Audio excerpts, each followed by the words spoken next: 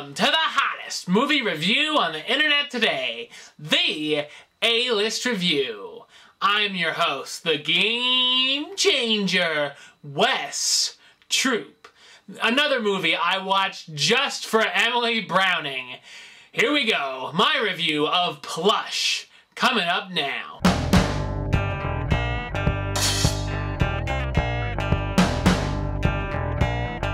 A young singer tragically loses her brother and bandmate, but his replacement may just be a little cray-cray. So what did I think of Plush? I thought it's an unsurprising teen thriller.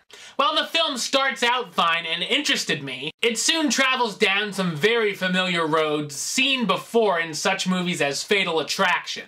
There are some creepy moments, but at scenes you're supposed to be cringing at, I found myself laughing instead. Especially the over-the-top silly finale. Like all band movies, the audience sees the drugs, drinking, dealing with crazy fans, sex, and this time even S&M. I was a bit shocked at how sexual and dark the film was, being its targeted audience is based on young adults. It's directed and co-written by Catherine Hardwicke, who also directed the first Twilight film, so be warned. Emily Browning stars as Haley, the rock and roll star who's been having some trouble with her new album after her brother's death. She's also married and has 2 kids, but of course decides what happens on tour stays on tour. I thought Emily did a nice job on the songs as well, for what they were. The rest of the cast includes Xavier Samuel as Enzo, Haley's new guitar player who's really into her, Cam Gigante as Carter, Haley's husband, Dawn Oliveri as Annie, the band's manager,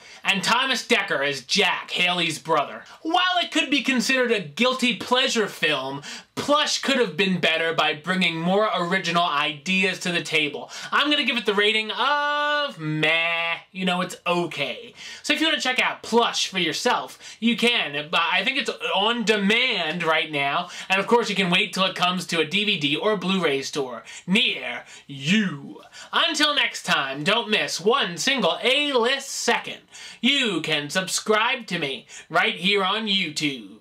Check out some other videos. You can like me on Facebook, follow me on the Twitter, and of course you can buy my book, the A-List Review 2012 Movie Yearbook. Over 140 reviews, only $10. Contact me through Facebook or Twitter if you're interested. Until next time, Troop out.